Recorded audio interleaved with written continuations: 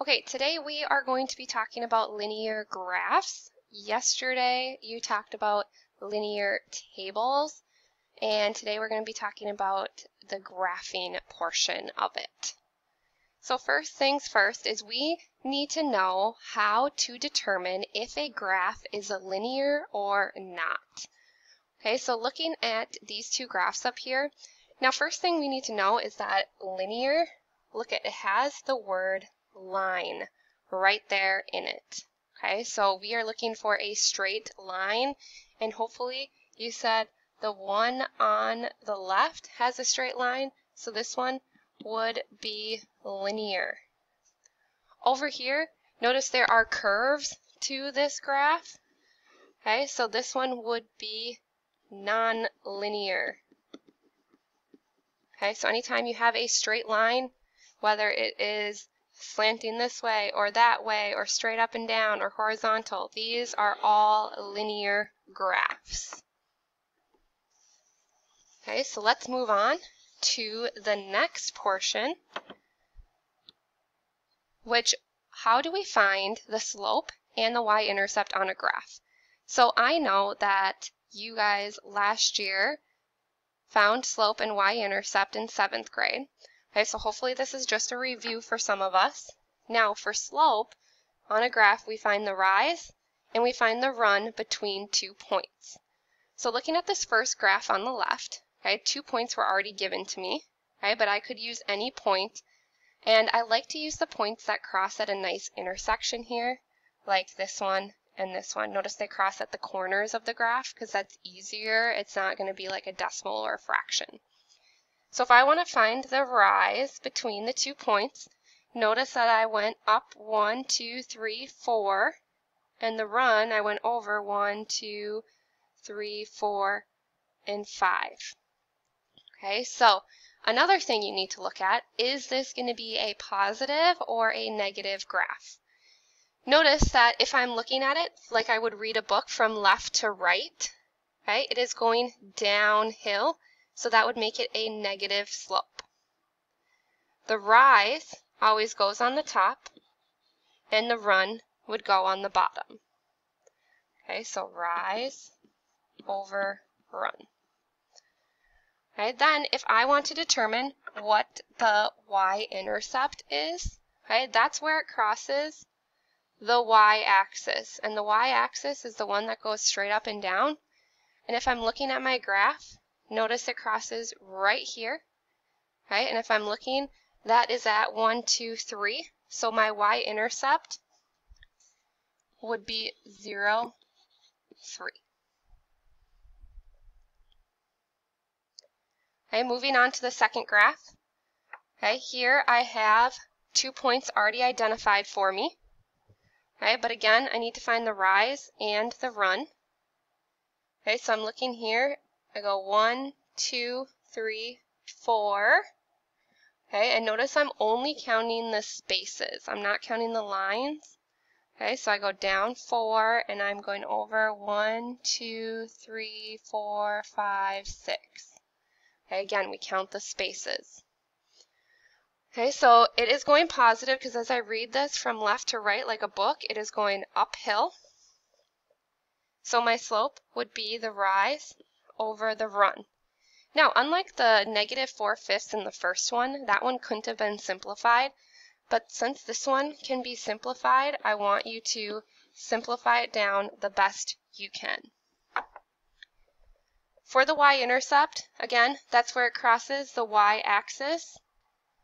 Okay, and here our graph is crossing right here at negative 2. So my y-intercept would be 0, negative 2. We always write it as a point. Okay, always 0 and then whatever your y value is. Then the last graph here, we have no points listed for us. Okay, but I see a couple points that cross at nice intersections for us.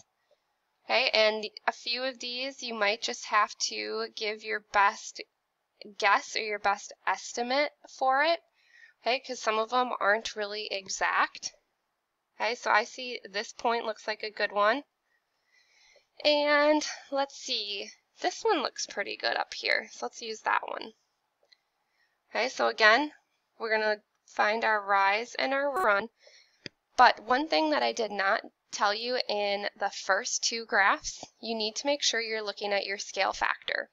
So notice that going on the y's, we are actually going up by 5s every line. So I'm not just going up by 1, 2, 3, 4, 5.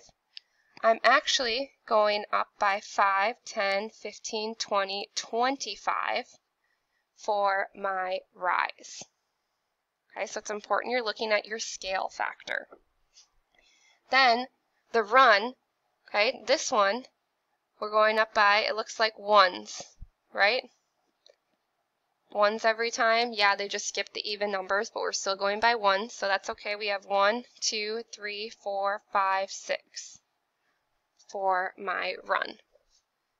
So the slope, okay, we're going uphill, so it would be 25 over 6, okay, and that can't be reduced down evenly, so we're going to leave it just like that. Then for the y-intercept, okay, notice that it's kind of crossing between 5 and 10. Okay, so we can make a little estimate there. I'm going to say at 7. So let's say 0, 7 for the y-intercept.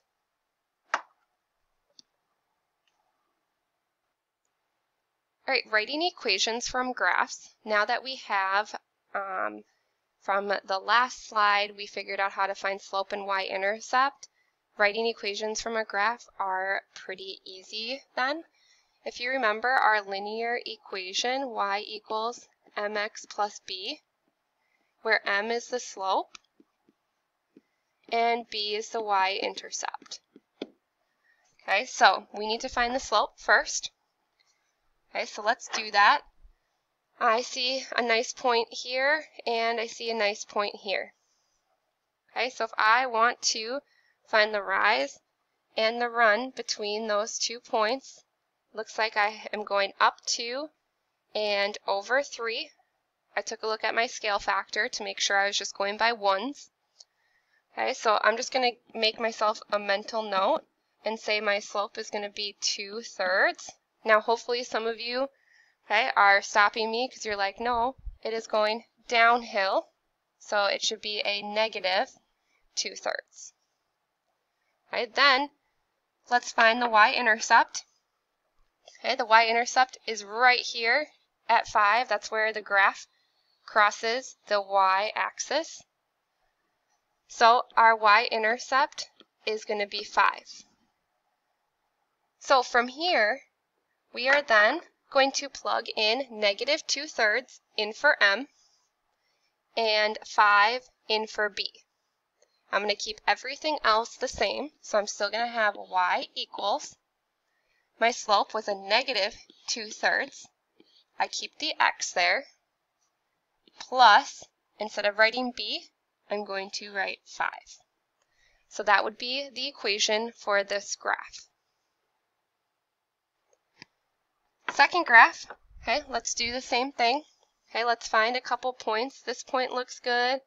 This point looks good. To find the slope, looks like my rise and my run are the same. Okay, so for this one, my slope ends up being 2 over 2, but if you know 2 divided by 2 is just 1. And it's going uphill. Okay, so my slope is just 1 for this one. Then I have my y-intercept. Looks like it's right here at 0. Okay, so my b is going to be 0. Okay, so this one, I would write y equals, my slope was 1x, my y-intercept was 0. Now this one's a kind of unique because we don't have to say plus 0 if we don't want to. And whenever we have a 1 by a variable, we also don't have to write that. Okay, I will accept either of these answers. This is like the best answer if you can understand and grasp why we don't have to put a 1 there and don't have to put a +0 there. Okay, but this one I understand makes the most sense to people for the beginning here. All right, the last step in this lesson is making a table from a graph. Okay, so when you make tables, I typically like to make them vertically, as shown. Okay, sometimes you will see them horizontally. Okay, the x values always go first and the y values always go second.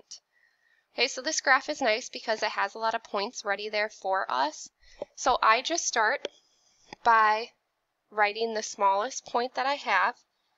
Okay, so I have -4. That point right there would be -4, 0, because I'm not going up or down. Okay, the x value again always goes first. Next, I'd keep going up to this point here. Okay, and we went over to -2 and up to 1. Then I'd keep going. Okay, here at my y-intercept, okay, I went over 0 and up to 2. And then I'd have my next point, I went over 2 and up 3.